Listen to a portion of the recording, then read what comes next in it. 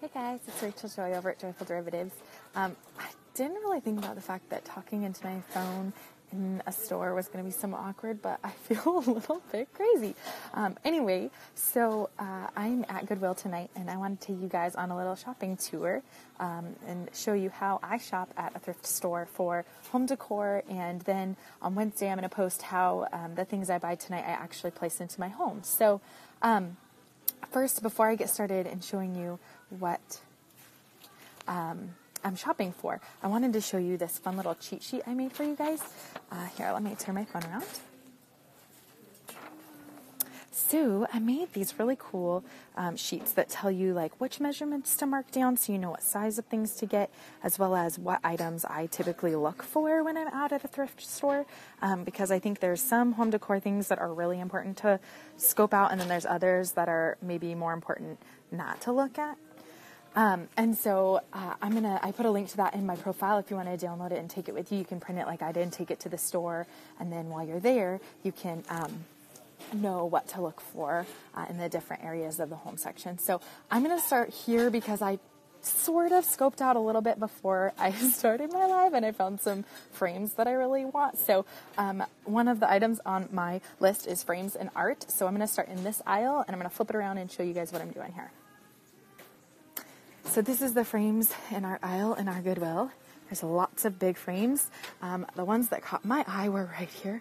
Oh, do you see those beautiful pink frames? Oh my goodness. So the theme that I'm doing in our dining room makeover that's coming up is like a moody blush dining room. And we're going to do a black half wall, and some blush colored, and then a rug that has really great navies and pinks in it, or blush colored pinks. So those will look fabulous. So other things I recommend looking for, obviously, frames that are packaged and not used, or like this frame is kind of cool. It's got some glitter on it. Looks like it's in good condition, and it's brand new from Ross, so that's a good deal. I even like this little white one, like for a girl's bedroom. So this is definitely one aisle I would scope out, and even if you need to dig a little bit, do it, because there can be really great things in here. I've gotten even some that, like a mirror that I didn't like the color of, and you can just tape the mirror off and spray paint it a color that you want. But big mirrors are expensive, and sometimes you can find them at thrift stores for really cheap, and then just fix them up how you want them. So, okay, that's one of mine. Next, I'm going to head over to the baskets and show you how I scope out the baskets in a thrift store. So here we go. It's right down here. I hope y'all are having a great night. This is so fun. Can I just take you shopping with me every week? I mean, I'm not going to lie. I like that it gives me an excuse to shop too. But, okay, so here's the baskets. I'm going to flip it around.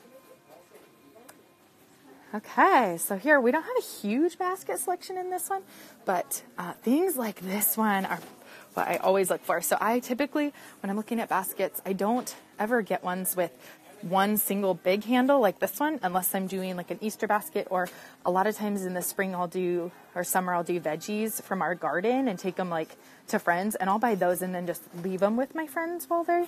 But this one right here is what I typically look for decor, because this is a round tray-like basket.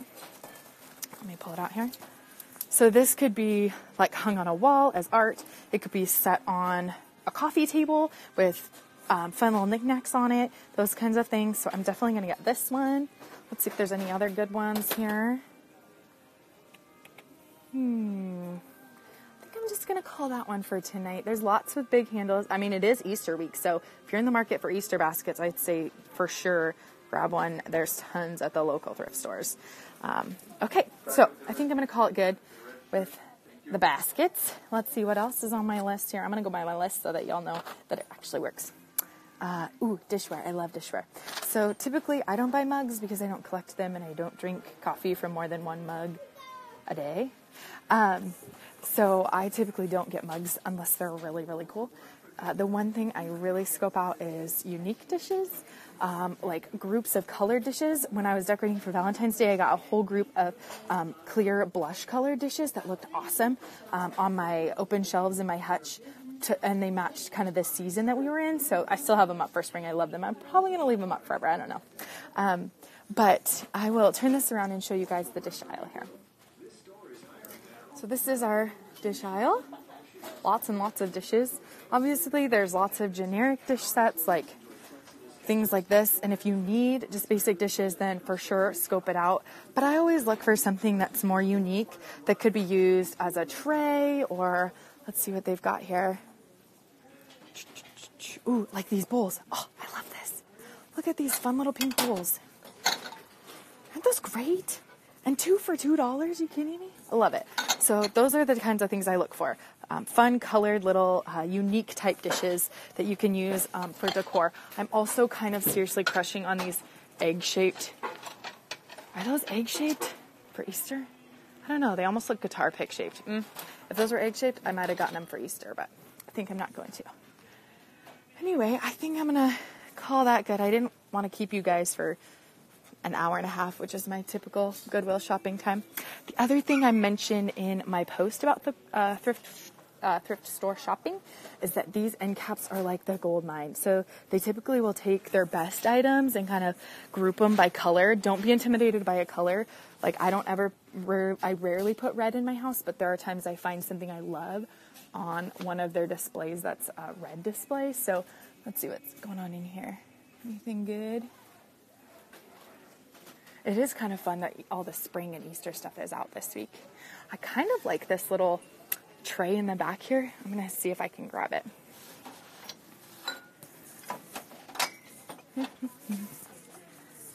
Well, it's really stuck in there. Give me a sec, guys. I have to move a few things out first. It almost looks like a little handmade tray. And it's in like a pale green color. Oh, it has a little chip on it. I do like it, but see there's a little chip there? Oh, that would have been fun. Okay, I'm going to put it back. So, like I said, make sure you scope out these end caps because there's always really good stuff. And actually, almost all of the time, the things that I buy are things that are tucked back as like displays in the back. And that's mostly because I love to buy decorative trays or plates that can be... I like this frame. Probably going to get that. And it's like still in the wrapper. $6.99, guys. I love this. Okay, so we've got art, we've got a basket. Next up is the floral section. Floral stems can be spendy, and if you can find any good ones at Goodwill, I would totally recommend it. Let's see here. I am a big fan of things that look real, though, and so I'm not going to lie, I'm kind of picky about my floral stems, and I don't get them here super often. I did get one last time I was here in a blush color that was fabulous. Let's see. I'm so glad this is helpful, you guys. This is so fun. I just seriously want to take you shopping every day. Oh, I found, let's see. There's vases on this aisle, too. Let's see. I don't see any good floral stems tonight, so I'm not going to buy them. That's the other thing is, don't buy things unless you really need them. Hi, Candace. There are so many random things at thrift stores that can seem like a great idea, but I usually only buy things that I know I have a spot for or a purpose for, unless I'm going to repurpose them for something else. Oh, look at this. I love these blue glass vases. $7.99, guys. Hello. This is awesome. Okay, I'm getting that too. See? This is so fun. Okay. So, we found a vase. We found a couple frames, a basket. Another thing I recommend in my little cheat sheet is wood decor. And you can see this is the aisle that has like a ton of wood decor. Ton. And I typically get things like wooden bowls, wooden trays, signs. You're probably going to find in here like the little signs that say fun things on them. And I kind of like this wood display board. It's got a little bit of damage on the top, you can see there, but I'm going to check. Oh, and it's got feet on it. I don't know if I'm not going to get it because of that damage, but I would like that if it wasn't damaged. That's the other thing. Make sure you're getting quality stuff because there is quality stuff to snag, and it's not worth your money if it's not quality. These are kind of fun little corbels to use as bookends. I think I like those. See, and sometimes you have to get creative. I do love to be creative. Those of you who know me personally know that that's a big thing for me. Okay, what else have we got here? I might call that good. I did promise to put all of these things in fun spots in my house, so I better not go crazy and buy a ton. Could I stand that, Candace? Honestly? It has some sort of like a clear coat on it, Could Chris just re-clear coat it? If you say yes, I'm going to buy it. Because I think it's really fun. I'll wait and see what you say. Okay, I'm going to try it just for you. And maybe I'll even do a tutorial on it and say compliments of Candace because she's awesome. Here's some really fun big candlestick corbels. I've been working on developing my mantle guide, and these are a big thing people put on their mantles as weight on either side of the anchor, and these are really heavy. I don't really have a place for them right now, so I'm not going to buy those, but that would be something that I would look for if I was trying to decorate my mantle for a certain type of thing. So, okay, I think we're done with this aisle. I'm going to go scope out the linens. The linens is another place. I know it sounds kind of weird to buy linens at the thrift store, but ours actually have a ton that are still in the packages with the tags on them.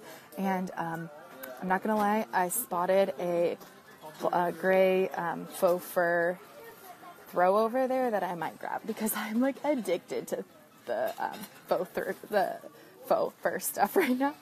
I don't know if it's just because of the winter and I just want to be warm all the time or what, but I love it.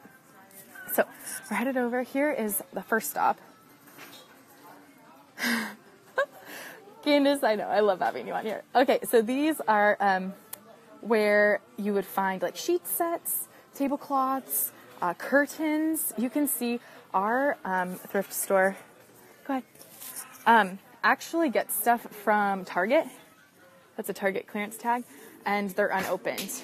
They donate all the stuff that they can't sell on clearance to Goodwill, and then we get the benefit of, ooh, this is a fun pillow cover.